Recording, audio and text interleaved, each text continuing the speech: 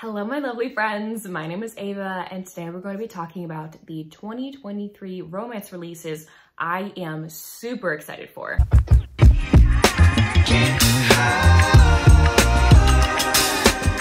These are not all of the romances that are going to be out in 2023 that I'm excited for. I mainly read indie romances, and a lot of the time some authors just like Beyonce like a book and just like, here you go when it comes to indie romances, or they don't talk about that it's being released until a month before it releases. So some of my favorite authors may be releasing a book in 2023 that I just don't know about yet. So these are all the ones that I currently know about in December of 2022 that are going to be released in 2023. And again, these are my most anticipated releases. They may not be yours.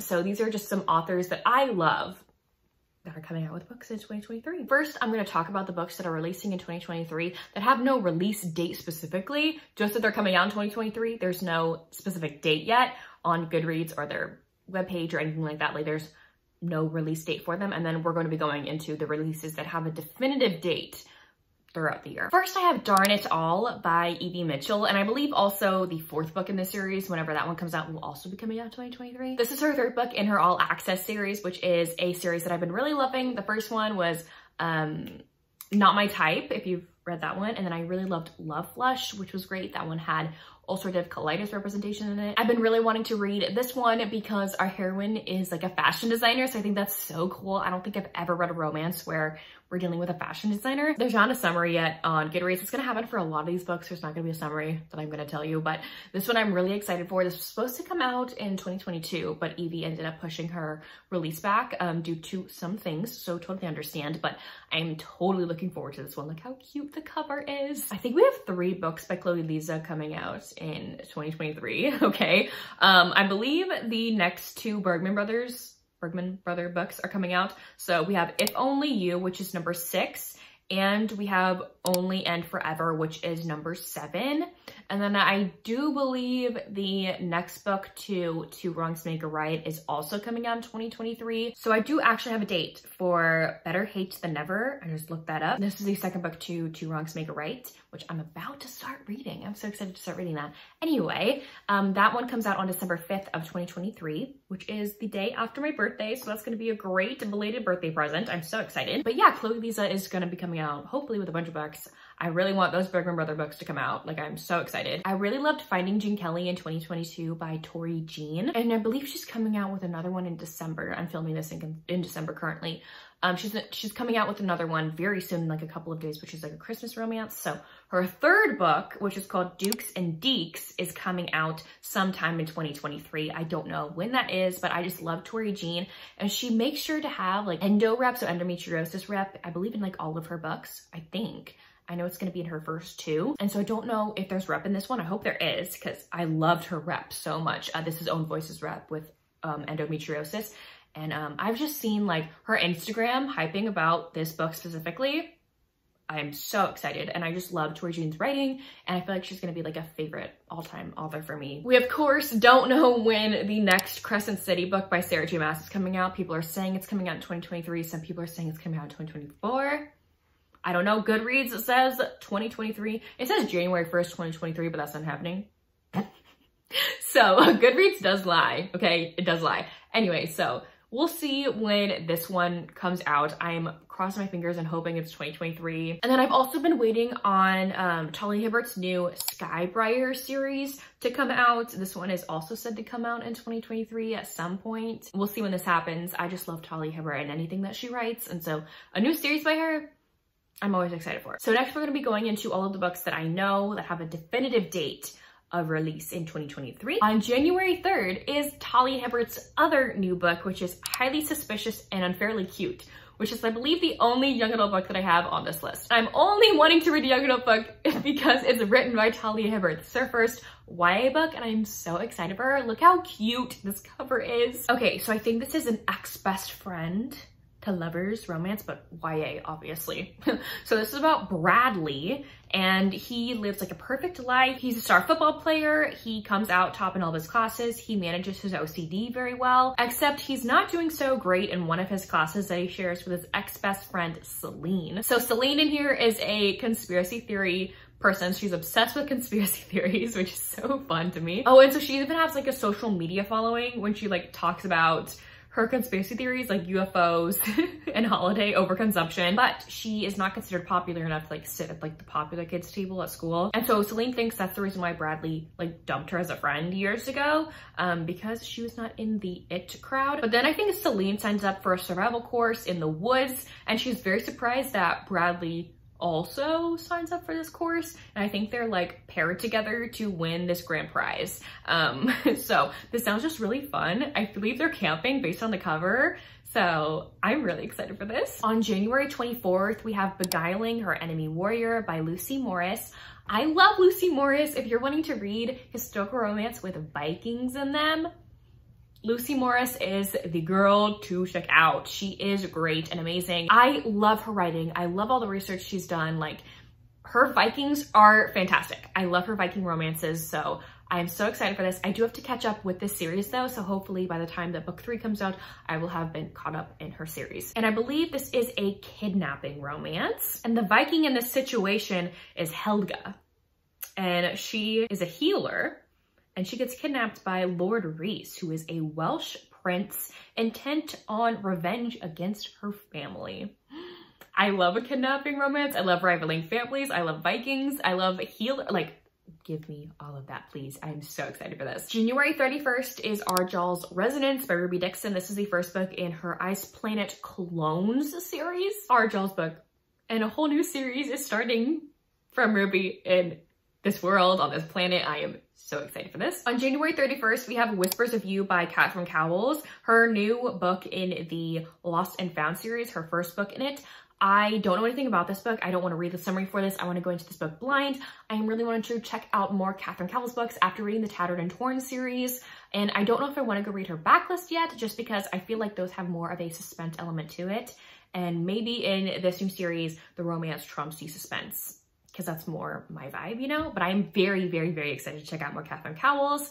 I really, really, really loved her writing in the Tattered and Torn series, so I hopefully will love this one. On February 7th, we have Curled Up with an Earl by Amy Rose Bennett, which is her second book to the Byronic Book Club, which I read. What's the title of the book? I can't remember. It's over there somewhere. I can't remember the title of it, but I read book 1 earlier this year as a recommendation from Rachel Reason Sings. Thank you so much, Rachel. Anyway, book 2 comes out in February, and I am so excited. We've met the heroine in book 1. Okay, all I'm gonna do for this is read the quote that is from the book on the top of the summary, because man, is it good. Ready? Ever since we first met, I've imagined what it would be like to be in your arms, to feel your lips upon mine. I'm 28 years old, a shy and oftentimes awkward spinster with singular scientific interests, and I've never been kissed. Not once, in fact. I never thought I would ever want to be kissed, but then I met you, and I do want to do this very much. This is apparently the romance between Lucy and Will. You've met Lucy in book 1. I just really loved Amy Rose Bennett's writing. This one is one that I'm very much looking forward to. On March 7th, we have Captured by the Orc General by Charlotte Swan. This one doesn't have like a full cover yet, but Charlie Swan on Instagram, not Instagram, whoa, TikTok. I love her TikTok so much, and I read her debut novel earlier this year in 2022. I really liked it, and so this is the next book in that series, and it's gonna be about an orc, and I already know who it's gonna be between an orc and this heroine that we met in book 1. So I hope I love this, because I love orc romances. On March 30th, we have Fractured Souls by Neva Altaj, which is her 6th book in the Perfectly Imperfect series. I believe she's taking a break from the series right now. Her 5th book came out in November, I'm pretty sure, and she's taken like a 4-month-long break before book 6 comes out. So I don't know what she's doing in that time. I secretly think that she's like a popular author or something, like another popular author, like this is her pen name or something else, and maybe she's writing a different book or something. I don't know. I have my suspicions. I don't know. Anyway, so she's taking a long break, and so this one does not come out till March 30th. So there's a very big gap between these releases, which is very unique because books 1 through 5 like came out like that, like once a month. And so I'm really excited for this. This is her Mafia romance series, chock full of disability and mental health representation. On April 11th, we have Lassiter by J.R. Ward. Y'all, this is book number 21 in the Black Tiger Brotherhood series. I love this series. We have a shelf down there that is just entirely BDB. I love this series, and I specifically love Lassiter. He is the angel in this series. Please don't read this as a standalone, by the way. This is book number 21, y'all. Please. Anyway, Lassiter is this angel who is just hilarious. I love him. I've been waiting for his romance. I've always wondered why J.R. Ward has not written him a romance yet, and this is his romance story I'm so excited for. Like, I'm counting down the days for this book. On April 20th, we have Highest Bidder by Sarah Kate. This is her 5th book in the Salacious Players Club series. She has another one coming out that I'm going to mention later on in the video that's coming out also in 2023. I've only read book 1 in this series, but I plan to catch up in all these Salacious Players Club books before this one comes out. I have all of them on the shelf behind me that are currently out, the 4 that are currently out. So I'm excited because apparently book 5 and book 6 were not supposed to like be a thing, but she really wanted to write more in this series. And so these came about and I hopefully love them as well. Next, I have a Rook that is coming out on June 8th by Gillian Graves. This is her 2nd book in the Romancing His Stone series. First one I believe is Titan. I haven't read Titan, but I've read Blood Moon by Gillian Graves. Loved it.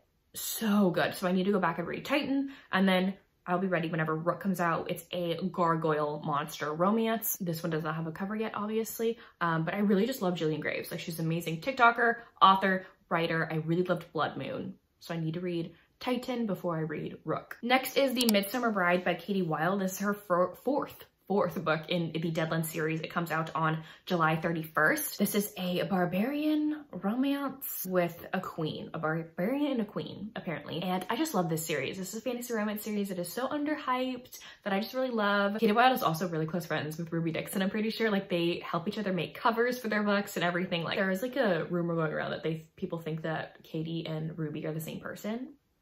I don't know. Y'all. I don't know. Anyway, so I'm really looking forward to Katie Weil's release. She writes a lot of fun, short fantasy romance books. So hopefully I love this one as well. On September 8th, we have Griffins and Gains by Ashley Bennett, her 3rd book in the Leviathan Fitness series. Ashley Bennett is also coming out with, I think, 2 other books in 2023. I don't know what those books are yet. I believe one of them is like a historical romance monster one that I am so looking forward to. But this one is the 3rd book in her Leviathan Fitness series, which is a series that I have been adoring. Which is a monster romance series between humans and monsters. They all like meet at this gym for monsters. It's so cool. And so I just love Ashley Bennett too as an author. We talk on Instagram a lot, and I really love her. And so I'm really looking forward to this one. And I know who this book is about. And I loved him in the other books in the series. On October 12th, we have Madame. Is it Madame? Madame? I don't know how Sarah Kate wants us to pronounce it, but this is book number 6 in the Salacious Players Club series. It's going to be coming out. I believe I know who this one's about based off of a character who's in book 1. So I need this one now. On November 7th, we have Iris Kelly Doesn't Date by Ashley Herring Blake. There's no cover yet, but I'm so excited for this cover because the artist for these covers, amazing. Apparently this is a fake relationship, one night stand to more romance. You've met Iris in the previous books, and I believe this is her romance with a woman named Stevie, and they get in a fake relationship. I love Ashley Herring Blake's romances, so counting down to the days to this one, honestly, and it doesn't come out till November. So sad. And then lastly, on November 28th, I have A Dance of Smoke and Steel by Mila Vane. This is her 3rd book in A Gathering of Dragons series, which is her fantasy romance series. I don't want to know anything about this book. I'm not going to read the summary for this one. I love Mila Vane's fantasy romances. If you have not read her fantasy romances, get on it because they're so good. Like, the fantasy and the romance aspect are a perfect blend in her books. Like, it is perfection. This one does not come out till the end of November. And I am so sad because I want it now. We've been waiting for this book, I feel like, for 2 years. And Mila Vane is definitely making us wait. So this one is going to be fantastic. Anyways, there you have it. Those are some of my 2023 anticipated releases. Please let me know down below what books you are anticipating in 2023, whether it be on this list or other books that are not on this list. Let me know. If you know any romance releases you think I should know about, leave them in the comments down below. I'd love to know. If you don't feel like commenting any of those things, you can leave me what emoji are we gonna do today? We're gonna be doing the bird emoji, any bird emoji. Because I thought of Griffins and Gains. Griffin as a bird. Anyway, any bird related emoji in the comment section down below. Anyways, thank y'all so much for watching. I will see y'all soon in my next one. Bye y'all.